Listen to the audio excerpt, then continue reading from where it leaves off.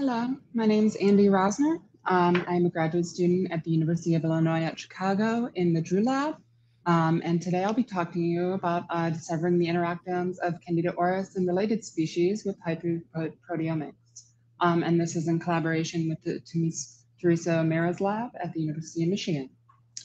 So I'm going to be talking about fungal pathogens, and fungal pathogens are microorganisms that aggregate on all different kinds of surfaces. It can aggregate in soil, like aspergillus seen here, on hard surfaces like acromonium right here, and in humans, as you can see, the Candida species do here. So Candida species are found to be urgently dangerous according to the CDC and the WHO, and that's why I'm focusing on them.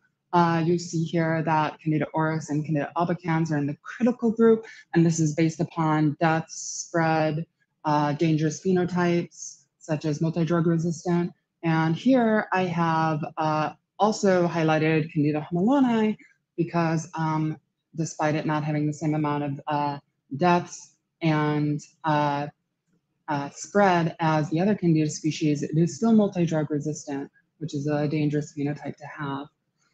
As you can see here, one of the more dangerous phenotypes is that these species can aggregate at elevated temperatures. You see here that Candida auris can aggregate at temperatures as high as 42 degrees Celsius, which is about the temperature that a human has when we have a temperature. So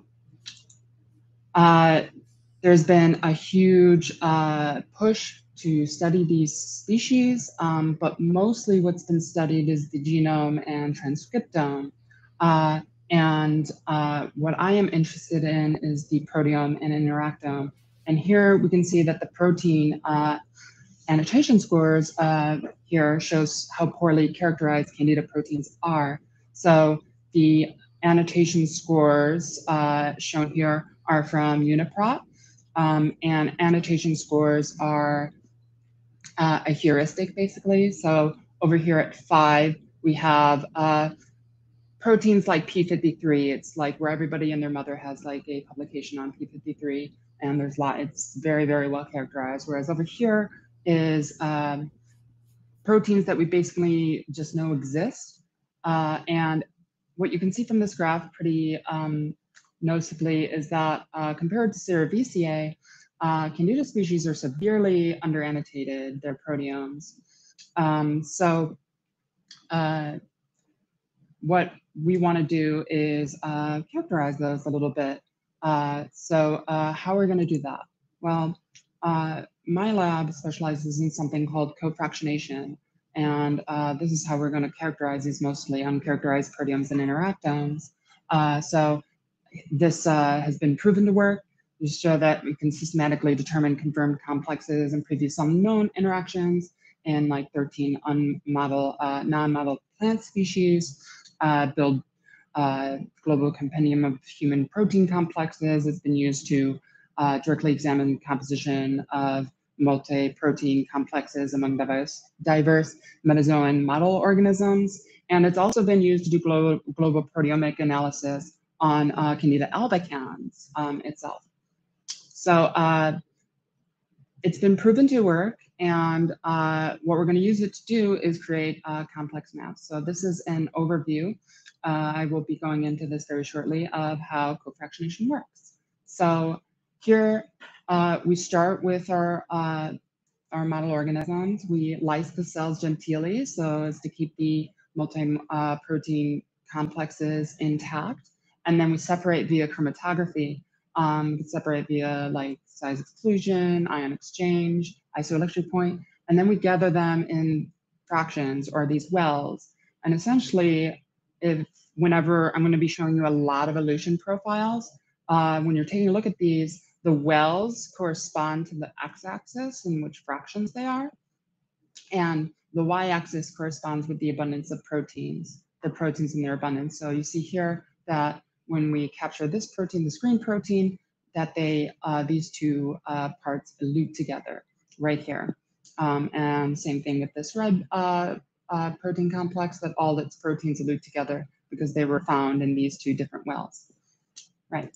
So what do we do with these elution profiles? Well, we can use these to evaluate the correlation scores and predict possible interactions. So if all of these proteins elute together, they come out in the same place, we can say that these have a high correlation score, are more likely to be interacting. And if their elution profiles are like very off, we can say that, oh, these probably don't interact because they're coming out at different fractions. So what do we do with this? We take these, we put the correlation scores, external interaction data, and gold standard interactions in the machine learning pipeline, and we cluster high confidence interactions into complexes. And then we verify this with follow-up experiments. So let's take a look at some elution profiles. So here with first cofractionation show positive control proteins eluting together. So these are highly conserved predicted proteins of Candida auris. Here's the exoribonuclease, and it's a couple of its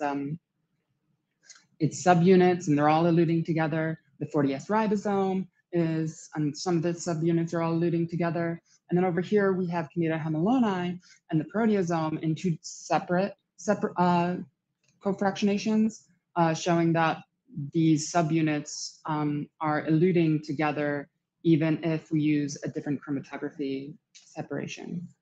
So we can use these highly conserved proteins as our gold standard interactions to train our machine learning algorithms and start characterizing under-annotated proteins.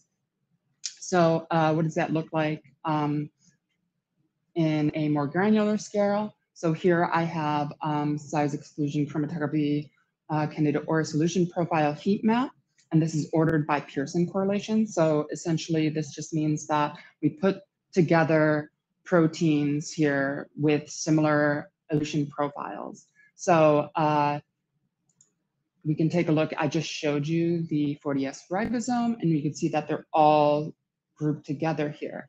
But let's take a look at the proteasome, which is all grouped right here. So if we take a look at the proteasome and the alpha and beta core subunits, they're all eluting together. But what we see here is that there's an uncharacterized protein that also elutes with it, which is good because this is when you take a look at the heat map, that these are the only proteins eluting here. So this gathers evidence that this uncharacterized protein is actually co-eluting with the proteasome. And if that wasn't enough, we also took a look at Candida hemiloni, and the ortholog of that uncharacterized protein also co-elutes with the proteasome core. So we've sent this off to our collaborators to do some knockouts and verifying experiments. So that's just one protein out of all of these proteins right here that we would like to characterize more. And that's why we're doing the high throughput method to try and elucidate some of the functions of these proteins, or at least the interactomes, who they interact with. So what did we learn? That Candida auris and related fungal pathogens have dangerous phenotypes and that they are different across species. Cofractionation is a tested interactome characterization method that can help us map protein complexes, and we can use orthologs combined with cofractionation to characterize previously unknown protein complexes and interactions. And that is it. Thank you to my lab, and thank you for having me. Are there any questions? I have a question on that protein that you identified as part of the proteasome. Does it have orthologs in other species? Did you? Yeah, so we find out about it? It does not. No. It doesn't have an ortholog in other species. But I have done an orthology. I've actually done an entire, I took out the slides because I only had 10 minutes. I've done an entire orthology sort of deep dive of like, I used OrthoMCL, which is a orthology annotation tool. Take a look at the proteomes of all the Candida species and map their entire proteomes to ortho groups related to each other and related to all the fungi. Does its like an AlphaFold structure, does that look like anything? Is it a folded protein, for one thing? Yes, it has a. Oh, I can't recall this one, but yes, we have done that. Actually, I believe that this ortholog was found from structural similarity and not Yeah. a sequence similarity. You can try. I mean, if you do the, get the AlphaFold model and try it. There's a website called FoldSeek where you can upload, you can even see it in the EBI structures where like all of the proteins with similar structures. I believe that's how this one was found. Is that what? Okay. Yes. That you might get some annotations that way, but Mm-hmm. cool. Yeah, that's fun. Yeah.